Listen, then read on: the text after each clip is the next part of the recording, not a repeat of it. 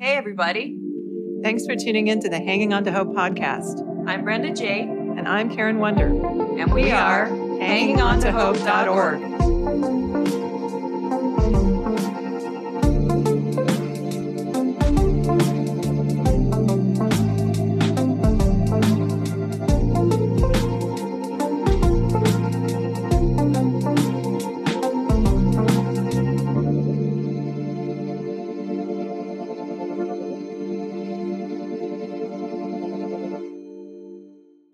This podcast is intended as educational and is not psychological or medical advice. Always consult a professional when needed, and we disclaim any liability in connection with the instruction, information, or advice given. Hi, everyone. Welcome to the Hanging On to Hope podcast. This is Brenda J. Today we have Anne Blythe on the podcast. She is a director and founder of Betrayal Trauma Recovery and a podcast host and producer. Betrayal Trauma Recovery is a daily support group with multiple sessions a day in multiple time zones.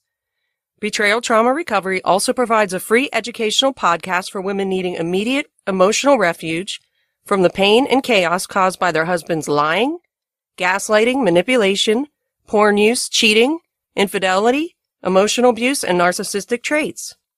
After years of attempting to stop her husband's pornography use and anger issues, he was arrested in 2015. Anne educates women on how to safely and effectively navigate their husband's or ex's psychological abuse and sexual coercion and establish peace in their homes and families. So welcome to the show. Thank you so much for having me, Brenda. It's so good to be here. Absolutely. Now, I personally experienced betrayal trauma as well.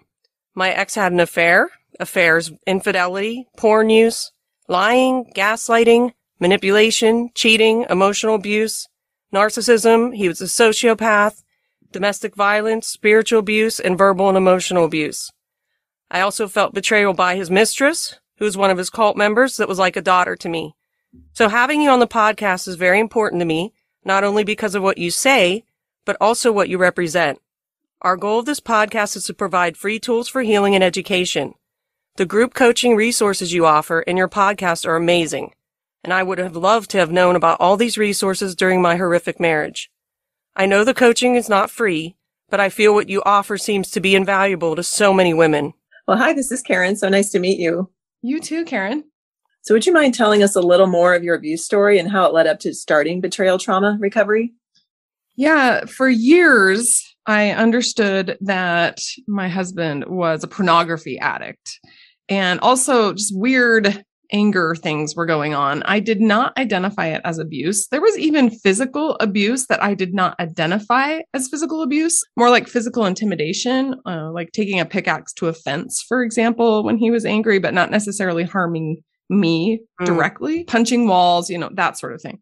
So I thought it was all stemming from his pornography addiction. And I thought if he could get to the heart of this pornography addiction thing, then his anger would clear up, right? Like get to the bottom of the issue sort of idea, which I think so many women do. Like what is the root of his anger problem per se? So he became the quote unquote star pornography recovery person. And some people, this is sex addiction recovery. Some people, it might be alcoholism or some other type of addiction. He would go to 12-step groups. He began speaking with me about his amazing recovery. The deeper and deeper that I thought he was getting into pornography addiction recovery was not solving his anger problems. And so then it became like, okay, well, what about these anger things? And that never really resolved. In fact, that started to escalate. I did not understand at the time that he was never, quote unquote, losing control. These anger episodes were always his attempt to assert control in our relationship. And I also did not know that that is what abuse looks like. That is emotional and psychological abuse. And I didn't understand that. So because I was the spokesperson for the pornography addiction recovery movement, when he was arrested in 2015 for domestic violence, it finally escalated to physical assault.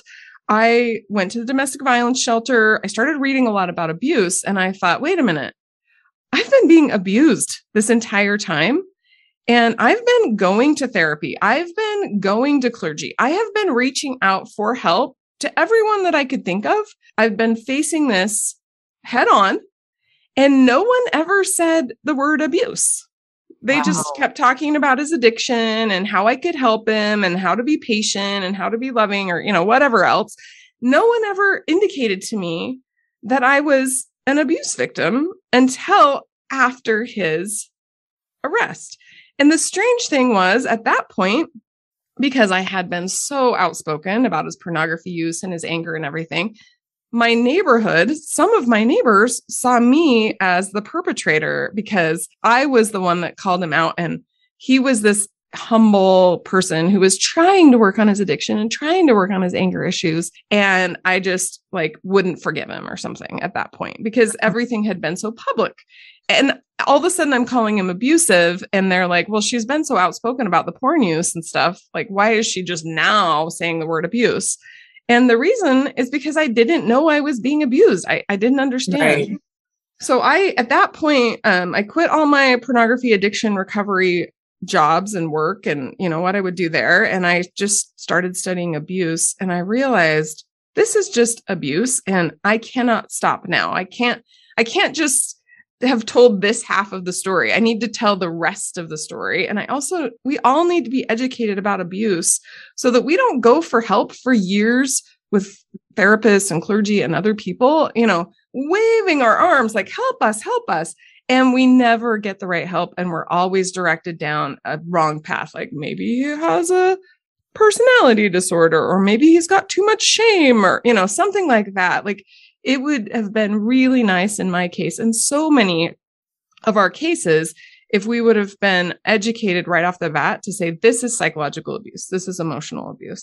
And I would have been a lot better off. And so would all abuse victims if we really knew what we were dealing with. Right.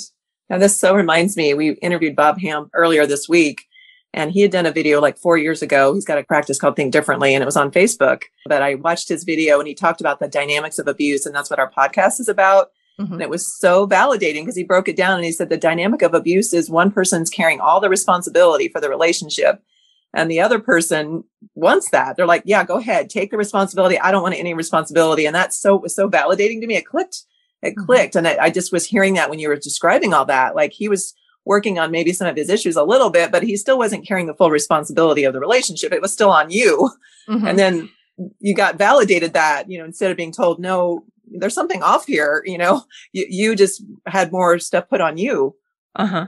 Well, and I don't think he was ever working on any of his issues. I think show that he was working on his issues was just a show. Yeah. And I also think it was grooming. I think all of the times where I thought he was working on it or he seemed compassionate or he seemed to understand it was just a grooming phase.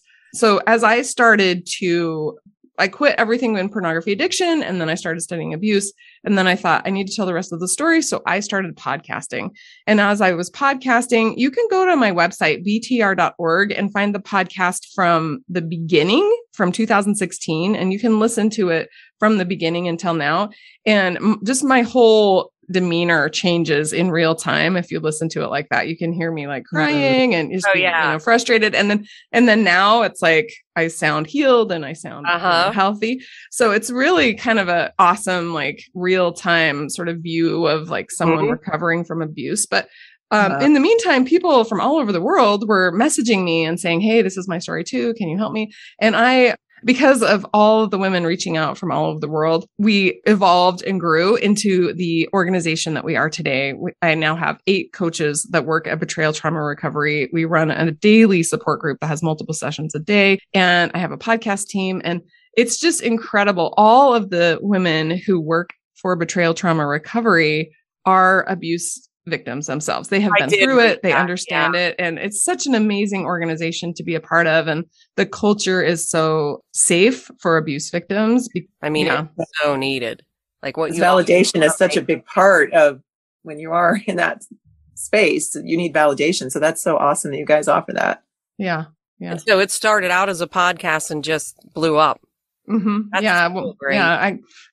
I thought, there wasn't anywhere to send them when people would come and be like, hey, I need help too. Is this happening to me too?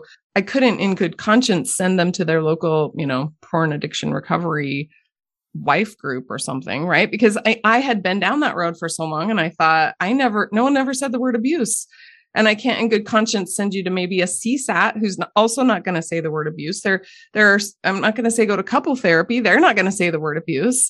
So it was like there was nowhere to send anybody. And so we just thought, well, we've got to figure out a way that the community of survivors that we are, right, that we can help each other and bring each other up, because we really don't need someone who hasn't experienced this, right, to like, quote unquote, like help us out. You know, it would be great if they validated us and great if they helped us, but they don't really have anything to tell us, I don't think, in terms of like, you know, you've just got to let it go or something like that. And that might be a good concept, except for when they're not coming at it from our experience. A lot of times, perhaps good advice or good counsel is so triggering to women who are traumatized, and we cannot process it because essentially it feels like to us, I think, that they just don't get it, right? They don't understand. And so I think the best help for women who have been traumatized, for abuse victims, is from other women who have experienced it, who know how to help them process it in a way that is safe, right? I think that's the key. Absolutely. Yep. That is so true. Yeah, I totally agree with that. So one of our listeners messaged us a while back to address the topic of learning to trust again and how to let the walls down that they have put up. I saw you'd done a podcast on learning to trust again, and I thought we could address this topic. After listening to it, it was very enlightening to know that you're just starting in your journey of trusting again, too. So this is a great podcast for all of us. I feel it's important to discuss post-betrayal trauma a little bit first because it addresses putting up the walls and what that signifies. So one sign of unhealed post-betrayal trauma in relationships is if someone keeps having repeat betrayals. Another sign is the person that puts up the big wall saying no one is going to get near me. The person is looking at it as strength, but what they're doing is preventing their heart from getting hurt again. Is there anything you wanted to add about repeat betrayals or putting up walls from your experience? And do you find yourself putting up walls? I think that's definitely very, very common. Mm-hmm. Yeah, I do think it's really common. Let's talk first about repeat betrayals. I actually, with all due respect, have a little bit of a problem with saying that it's the victim's fault for yet another betrayal, right? When we tell a victim of another betrayal, well, it's your fault because you have unhealed trauma, is just another form of victim blaming. I think even a super healthy person could be betrayed multiple times. And I don't think a betrayal is ever a victim's fault. So when we talk about unhealed trauma, I think the thing that we really need to focus on is, how does the victim feel? How is she feeling now? Is she feeling this big hole that she like really feels like her life is not going to be healthy, or that she can't get what she needs without another relationship, right? And I think that stage of trauma, it might not even be trauma healing. I mean, I think about me as a teenager, right? As a teenager, I thought, oh, I really want a boyfriend. Like I would be cool and people would like me and yada, yada, if I had a boyfriend, right? So I think at any period of our life, if we are looking for a relationship as a solution to some of our personal problems, we may or may not get hurt by that relationship. Right. So I know a lot of people who have an amazing relationship that is not abusive, and they didn't know the person very well. They were really insecure, et cetera, et cetera. It's just kind of a crapshoot. Right. Right. So telling a victim like this is your fault because you didn't get all the way healed. Not a great idea, in my opinion. But saying, in order to be the healthiest person that you can, if you really do want a relationship, what is it that you're looking for? What are the things that you feel like you're lacking? And are you wanting a relationship to fill those needs? So for me at this point in my life, I'm not super interested in sex. Financially, I am stable, so I'm not super worried about that. I have lots of friends. I feel completely fulfilled in terms of social things. I'm an introvert, so that's not that hard to do. The only thing I'm really genuinely lacking right this very second, I would say, is my ability to organize meal plans. So I say that because I think, man, if I could find a man who would help me cook, right? I want someone to help me clean. I don't mind cooking, but clean all my dishes up. Right. And that was the last thing I thought you were going to say. Oh, really? That's why I'm laughing. Oh, yeah. I have such a hard time like meal planning and cooking meals. So that's cool. With that, I if I think, like a relationship would be so great if, he could cook or something. I know that sounds crazy. Yeah, no, that I just wasn't expecting it. That's all. But other than that, I'm like, nah, I'm fine. So the other issue is at that point where you determine, okay, what would I want a relationship for? Right. Companionship, or I want to travel, or, I don't know, go to movies, something. Right. Like can you, instead of looking for a relationship to do that, can you find other ways to do that?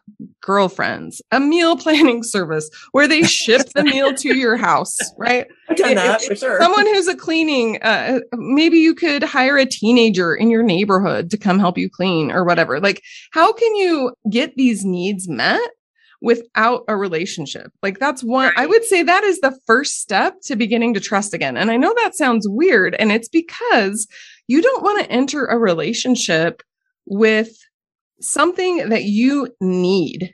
Right. Yes. Right. Right. Because a narcissist is always going to groom you through your really deep needs. So if you really deeply need someone to understand you, a narcissist is going to groom you by acting like he truly understands you. If you really need someone to help you organize your time, let's say you're really, like that's something that you need help with, he is going to groom you by being like, hey, let me help you. Let me set the alarm for you. And I'll wake you up in the morning and, I'll call you when you're supposed to do something, and you'll feel like you've met your soulmate. And so to eliminate this grooming thing, like think about the things that you are looking for and then try to meet them in other ways. I would say that is the first step. You're too vulnerable as an abuse victim to try and build another relationship when you have these deep needs that you haven't figured out how to solve on your own. So I'd say that's the first thing. That's what he said on our last podcast too. Your soul has to go from dependence to independence before you can do anything else. It's the same thing. So go ahead. I'm sorry to interrupt. Oh, no, that's good. And then I feel like I trust way more than I did when I was in my relationship, even before I understood I was being abused. Now I have some amazing men in my life that they're like my friends' husbands, for example, or my uncle or my father or my brother or whatever, who are amazing, and they're non-abusive, and they are supportive and helpful to me. And I'm really grateful. So trust in my life in general has increased dramatically. And I'm talking about trust for just other people, right? Trust for my friends. I have more trust in my friends. I have more trust that they've got my back. So that's, I would say the second place is start building trust in non-romantic relationships, right? Right. Start building it that way. So you feel like you have a strong support network that can help you. And then if you're ready to start perhaps considering a romantic relationship, then just slowly building that brick by brick over time and taking your time to do that, knowing that you have all the time in the world, right? There is no hurry in this thing. Narcissists are always going to want to speed up that process, and they are going to want to get into a very serious relationship very quickly. So that would be a red flag to you to kind of be able to slow things down. I think maybe the only exception to this rule might be with someone, let's say you've got a really good man friend who, let's say his wife has been your friend too for 40 years. So you know him super well, and you've been friends since high school or something. And then his wife dies or something, right? And then you're like, oh, I've known this person for a long time. Still, even in that case, are you going to want to get married 2 months after his wife dies? No, right? You can still take some time. So I think just taking time is the only way that you can see whether or not someone is abusive or not, because you cannot trust an abuser's words. And so time allows you to view and observe their actions. And that's what's important. Yeah. Well, I think that's excellent advice, because I do feel like I'm at the point where I'm ready for a relationship, but I'm not looking for someone to complete me. Like, I know I'm complete, and I didn't feel that way before I entered a narcissistic relationship, but I totally get that now. I don't think we should be looking for someone to complete us. It's like that whole Jerry Maguire thing. No, she's like, oh, you complete me. Like, no, we don't need someone to complete us. We're complete. So I think that's excellent advice. I put up the walls to protect myself from getting hurt again. Then I knew it was unhealthy, so I tried letting the walls down with some male friends, only to get hurt again. This happened maybe 3 times.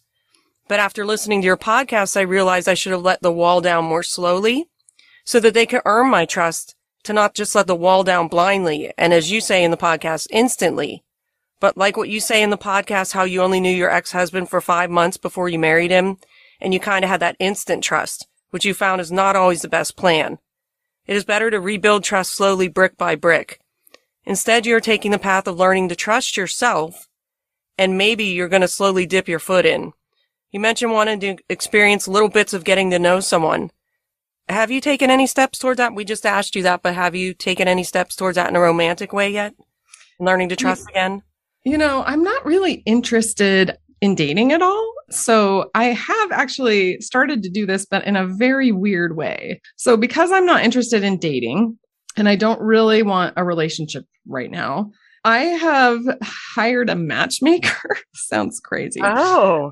And so the point of it is not to date per se, and it's also not to get me a boyfriend or anything like that. The point is to be able to have practice conversations with men who are available.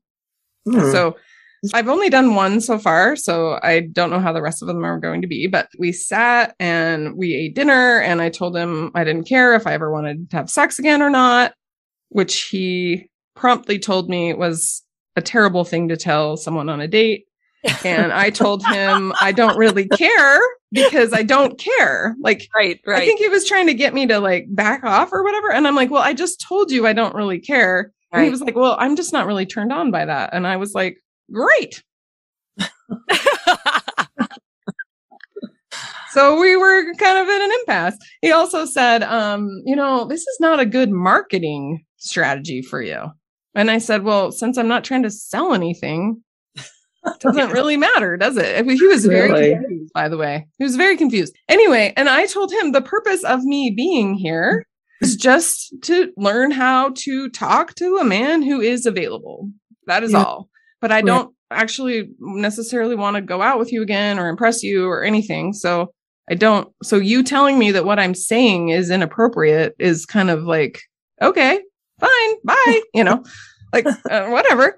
So I thought that was interesting. So that's the steps I'm taking right now, not necessarily because I want a relationship, but just because I feel like being able to speak with a man who is available is probably a good skill to sort of keep up.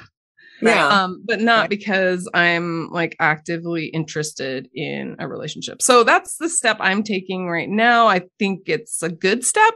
My family and my friends, they have mixed feelings about it. They're sort of like, okay, you're weird if you don't want a relationship. Why are you going on dates? And then some of them are like, oh, what a good idea. Like, it's good to just practice talking to someone. Right. Yeah. And so that's how I don't know if I'd say like dip my foot in per se, although maybe it is. I think it's more of just something to do. When my kids are gone, Yeah. Yeah. I agree. I've been kind of doing that. Well, I haven't had a date in a while, but the few dates I went on this year or last year, yes, it was, that's what I looked at it like. I just looked at it like I'm just having a conversation, getting to know, like you're saying, it's good to kind of just have that practice of having conversation with a male. And, and I felt like it was pleasant because I didn't go on the date thinking, well, maybe he's the one or anything. It was just like, I'm getting to talk to this person. And we had really good conversation. We didn't have a date after that because it wasn't going to work out, but I felt like that it was a good experience. So I think that's a good approach. And the reason why I decided with the matchmaker is because I thought I want, like, let's say a blind date every 2 months or something. Let's just pretend for a second. And that's about what's been happening. Like, I've only had one, and I think that's what will happen. It'll probably be every 1 or 2 months that I do this. But the other issue is I didn't want to have to like ask my friends and family, like, hey, I don't really want to date, but if there's someone you could set me up with for practice, please do. Because then I don't really want to do that. And then secondly, like trying to find a date maybe online for practice seemed problematic. So I decided this is a way that I don't even have to know anything about this person. can show up, hopefully not necessarily offend them per se, and then just go on my merry way. And it's good. So that was sort of how I wanted to do it. And the cool thing is, women, you can be really creative about the skills that you want to learn or about the things that you want to decide to like. For me, like I like paddleboarding, I like skiing, and I apparently like going to dinner with a man I don't know in order to say whatever I want once every 2 months. Yeah. Yeah, that would be really nice, actually. Yeah, I think that's actually a great idea. I never thought of that. Yeah. So I did want to add something else in. What I really, something that helped me so much in my healing and learning to trust again was the person's words, their actions need to match. Mm-hmm. So to see if a person is trustworthy, does what they say and what they do match over a long period of time? Mm-hmm. And what really struck me was it's after a long period of time. Mm-hmm. So it can't, that maybe at the beginning they do what they say, but it has to be a long period of time, which reminded me of the brick by brick by brick. Mm-hmm. And there were a few experiences I had with friends that were red flags. And I'll just briefly tell you what I learned. And if you want to add anything to it, I'll just go over the 3. Because a person's nice or kind, or man's nice or kind, doesn't equal trustworthy. Mm-hmm. Okay. Yeah. That's one thing I definitely learned. The second one was if he keeps talking nonstop about how great of a person and how nice he is and doesn't back it up with his actions, which I straight out, I'm kind of like you. I just said, that's great that you're all these things, but I want to see it in action. And he couldn't prove himself. And then the third thing is they tend to not want to respect your boundaries. Anyway, so let's finish with that third thought. I was on a roll. Yeah, you were. And I think you guys will have a lot to add to this one. So they don't respect your boundaries. And it's just like something even just simple when you just start talking to someone, even if it's as a male friend. Like I don't give out my phone number. I don't have that trust level yet to give them my actual phone number, but I'll say, I'll talk to you on Messenger as a friend. That's it. And then every once in a while, they'll still try to sneak in that it's almost disrespectful to me. Like I feel like it's crossing a boundary with me. So I don't know if you guys agree with the boundary thing or if you have any examples of that or want to add anything.